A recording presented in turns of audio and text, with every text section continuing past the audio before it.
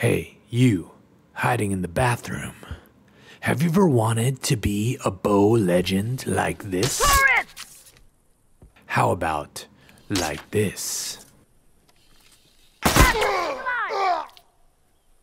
I have got to review these clips a little bit better. No, I mean like this. One down! That one's dead! Well, finish up whatever you got going on in here, and I'll show you. Dr. Pooplove here, and I have 9 tips to help you become a bow legend in The Last of Us multiplayer. And if you want to see more Factions and Factions 2 content, then give that subscribe button a little ear cleaning. But let's get right into it. Tip number 1 is, if you haven't already, check out my video, 10 tips to improve your aim. Although the bow has some clear differences to the other guns, this will help you build the basics that you need to advance further. Tip number 2 is to understand the differences between the bow and other guns, and in particular understand the reticle. The bow reticle will show you the exact trajectory of your shot and can tell you that you are hitting an object.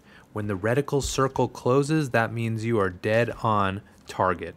This can help you know that you will hit your target, but be careful because it could also be a little bit misleading due to travel time.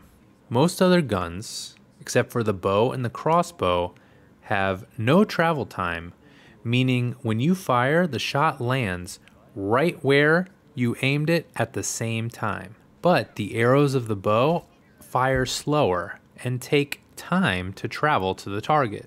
So in order to be successful, you need to be able to adapt your aiming strategy accordingly, which leads me to tip number 3. Tip number 3 is to lead your shots on moving targets. You need to be much more predictive with the bow and fire based on where you think the enemy will be in the future. Slow-moving targets allow you to stay basically on their body, but in order to hit a fast-moving target, you need to aim and fire leading a little bit ahead of where the enemy is at any given time. When the enemies are close, you don't need to do this as much, but when the enemies are farther away, it requires a bit more of a lead. Take this example. With the enemy moving this way, I take my bow and I aim it just a little bit ahead of him and fire. By putting this into practice, you can be much more successful with the bow. Now let's check in on our poop apprentice and see how well he's doing. Oh, there you are. You're getting better, but you still need a few more tips. Let's get into them. Tip number 4 is to adapt your playstyle to the weapon. The bow is a silenced weapon and it's also harder to use. So in most cases, you're going to be more successful if you are going for a more stealthy approach, adapting a flanker or a lone wolf type playstyle and allow your team to be out front and to create a distraction. This gives you more room to aim and get your shots in while doing so mostly undetected. When getting shot with an arrow, it's very hard to detect where it's coming from.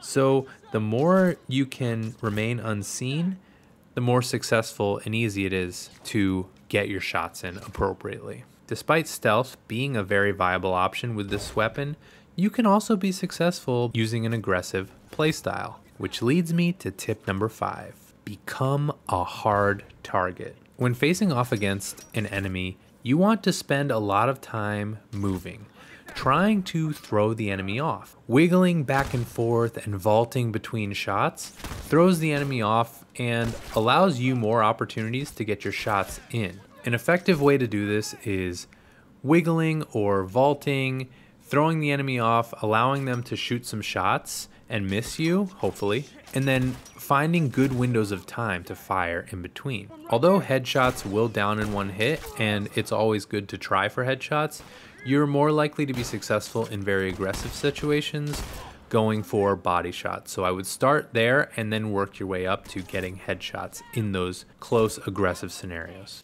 Aggressive combat scenarios are also a great opportunity to use the drag shot technique that I talked about in my aiming tips video. when your reticle pans over the enemy, it slows down, and so you can use aim assist to do some of the work for you. Tip number 6 is to combo the fuck out of them. Now, the bow body shot does a little over half health, and so getting one shot in and then following up with a melee, especially a plank, is really effective to down super fast. But one shot and 2-punch combo is also effective. Usually I wouldn't recommend comboing in this game, but you have a bow. It's kind of hard to use. Combo away. Tip number 7 is to use perks that set you up for success. Agility 2 is, in my opinion, a must-have because it not only helps you flank faster, it makes you a much harder target.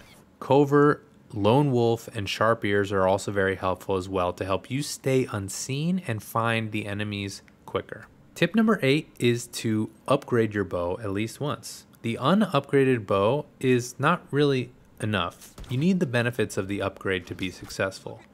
Double upgraded bow is the ideal here, but it is expensive. So if you are struggling, get one upgrade and then start using armor for more protection.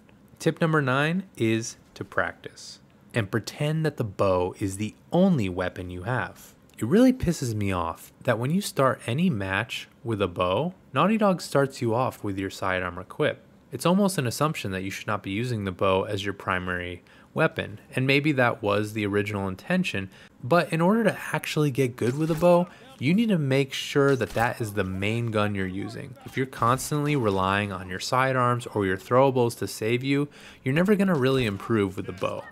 So what I like to do is use the bow only, and only resort to those other things when you've run out of arrows. So, how do you feel? Do you feel like a bow legend now? Hey, careful. Careful where you're pointing that thing. What? What? What's going on? What are you doing? I taught you everything I know. Now you're killing me. How? How could you? Oh my God. Ah. Ah. Go, my poop apprentice. Go. Make something of yourself. Be better than I ever was.